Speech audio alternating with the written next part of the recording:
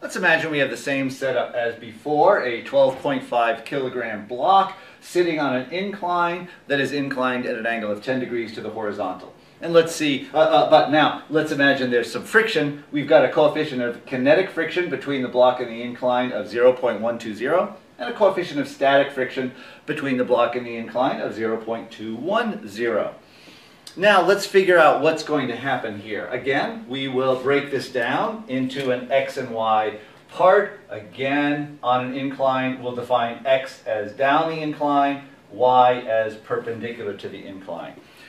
Looking at the forces, the total force acting in the y direction, same exact approach as we used last time, will lead us to the normal force equal to mg cos theta, which is 121 newtons, just like last time.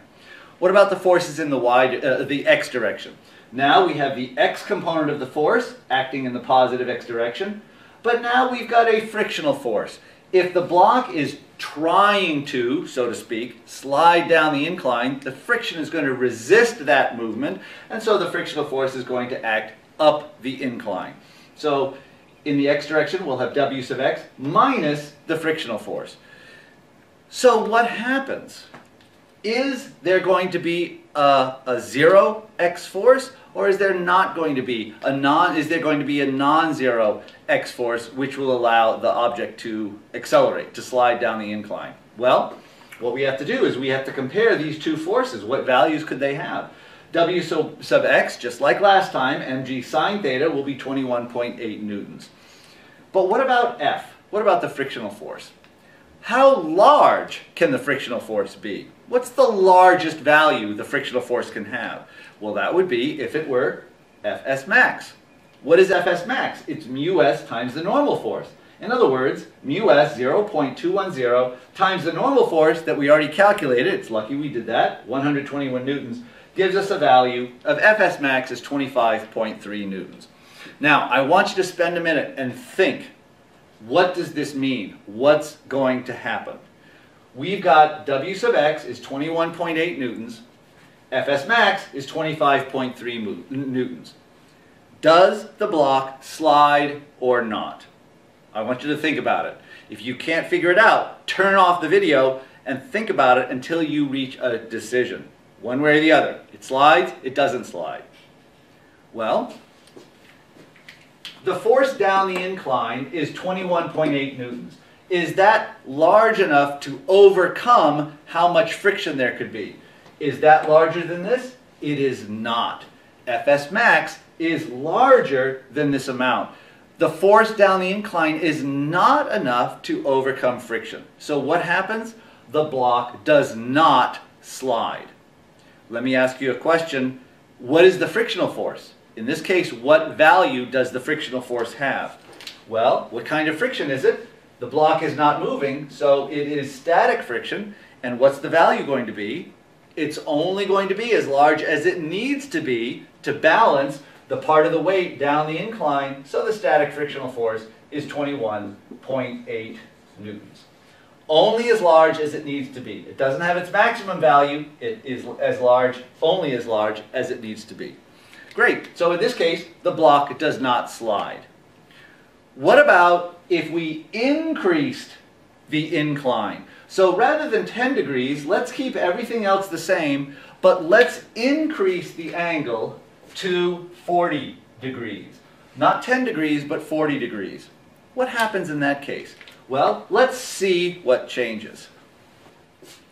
By changing the angle to 40 degrees, starting up from the top, our force in the y direction, looking at all the forces in the y direction, which gave us before the normal force is equal to mg cos theta. Mg cos theta is now not 121 newtons, but 93.8 newtons. The larger value of cosine gives us a smaller normal force. The weight, the component of the weight in the x direction, mg sine theta, is now larger, 78.7 newtons. There's more of the component of the weight acting down the incline. What is Fs max? It's again mu s times the normal force, but we now have a new normal force, which leaves us with 19.7 newtons. So, I want you to again stop and think and ask yourself what's going to happen. We have a component of the weight down the incline of 78.7 newtons, an Fs max of 19.7 newtons. What's going to happen? Will it slide or will it not slide? It will slide. The force down the incline is now large enough to overcome the maximum static frictional force. So it does slide. If it does slide, what kind of friction is going to be acting on the block? It's going to be kinetic. So now we have to figure out what's the kinetic frictional force, which is mu k times the normal force. With mu k, and again our new normal force 93.8, we get a kinetic frictional force of 11.3 newtons. What is the net force acting in the x direction? It's going to be W sub x, but now we know the frictional force is kinetic friction. So we've got W sub x, which is 78.7, minus F sub k, the kinetic frictional force, which is 11.3. Subtracting those, we get 67.4 newtons, which we know F sub x is equal to max divided by the mass, and we find, finally, that the acceleration is 5.39 meters per second squared. Very, very good. Not as high, not as large as we found with no friction. Actually, well, I'm sorry, I shouldn't say this because I'm comparing now a 40-degree angle with the 10-degree angle before. So scratch that. Do not compare this result with the acceleration we got before. But what we would find is that the acceleration with friction would be less than the acceleration we would find with no friction. Okay? We didn't actually calculate that. So, all right, great. Let's take a look at another example. What I would like to do now is to go back to the problem where we have a frictionless surface, a mass on an incline, but I'm not going to put any numbers in here. I want to see if we can figure this out in the completely general situation, which we could then put whatever numbers in we want later on. Let's imagine we've got a mass m on an incline theta, and again, we're going to define our x and y in the way we have before. X is positive down the incline, y is perpendicular, going upwards, perpendicular to the incline. All right, let's do this. Let's approach it this way and see what kind of results we can get. Again, defining our coordinates so that x is positive down the incline, y is perpendicular up from the incline, like we just said. We've got what forces? We've got a normal force acting in the y direction, the weight acting straight down, mg. Decomposing the weight into a y component and an x component, we have w sub y. Oh, sorry. And again, remember that this angle of the incline will be the same as this angle between the straight down direction for the weight and the y direction, perpendicular to the incline. Those will be the same. So we get that the component of the weight in the y direction is mg cos theta, in the negative direction. Component of the weight in the x direction, mg sine theta. So what are the net forces in the y direction? We have Fn minus w sub y has to be 0, and we end up, again, like we did before, the normal force is mg cos theta. What about the forces in the x direction? Only force in the x direction is w sub x, assuming there's no friction. Right, hopefully I said that. We're going to assume for this problem there's no friction. Force in the x direction is w sub x, which is mg sine theta. That must equal the mass times the acceleration in the x direction. Dividing by m, we end up with the acceleration down the incline is g sine theta. Now, let's take a minute and look at this result. What does this tell us? This is telling us the mass is going to accelerate down the incline, again, assuming frictionless situation. G sine theta. Now let's look at this at in some extremes to see if this makes sense. First of all, let's imagine that theta is 0. What does it mean if theta were 0? It would mean we're looking at a flat surface. We're looking at an object just sitting on a horizontal surface. But what is sine of 0 degrees? Sine of 0 is 0. That would give us an acceleration of 0. Does that make sense?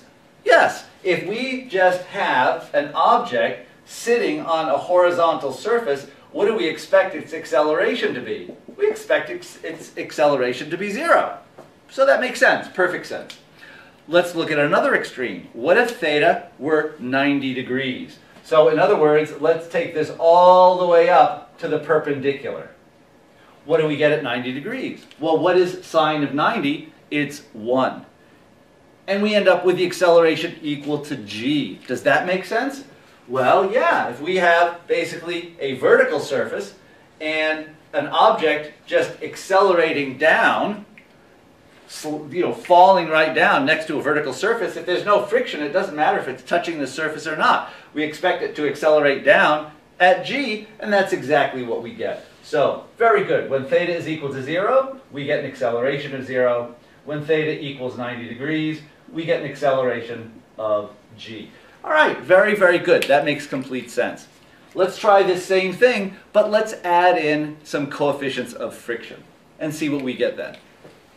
With friction, coefficients mu sub k and mu sub s, again, we're not going to put numbers in, the forces in the y direction are still the same. So we still end up with the normal force equal to mg cos theta.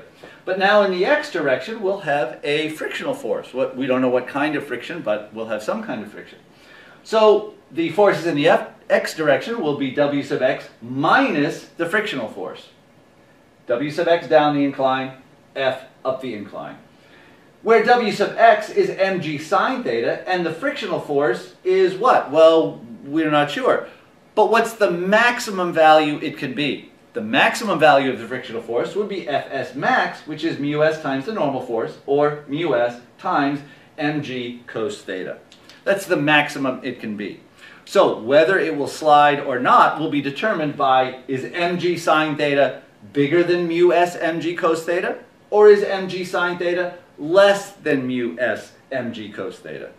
Well, let's figure out what the cutoff value is. In other words, what's the maximum angle to which we could increase the incline so that the mass doesn't slide? So what's going to happen? Imagine we've got the mass on the incline. At a low angle, it sits there. We increase the angle. Still doesn't move, doesn't move, doesn't move, doesn't move. Eventually, we get to an angle, a maximum angle, and anything at maximum angle, it's still there. Anything bigger than that, and it starts to slide. So what is that maximum angle?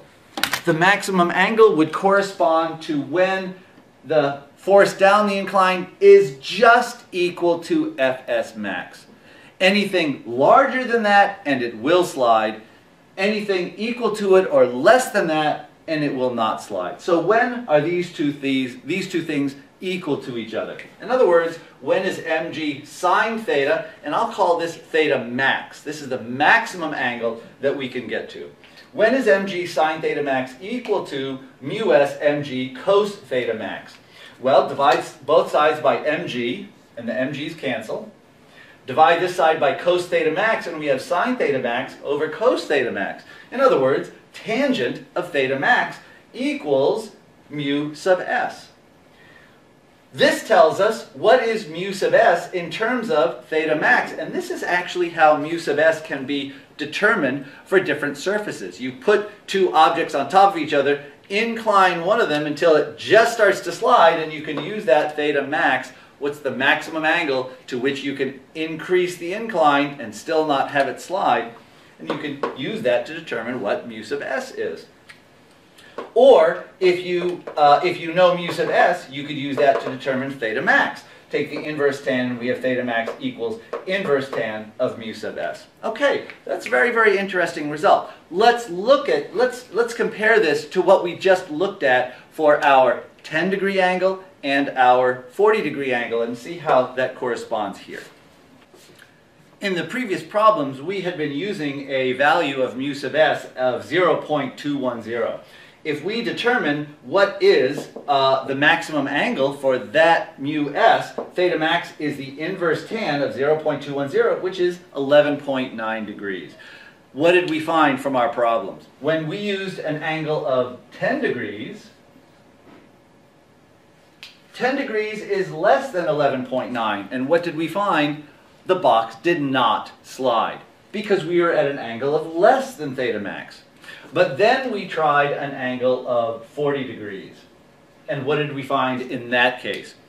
We found at 40 degrees, which is greater than theta max, we found that the block did slide. Obviously, because the angle we chose is greater than theta max.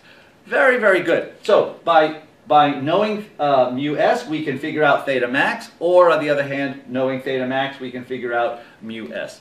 All right, great. Let's continue with this approach, but let's assume that we actually are in the range where the angle is greater than theta max. The object does slide. What's its acceleration going to be? Let's see if we can determine that.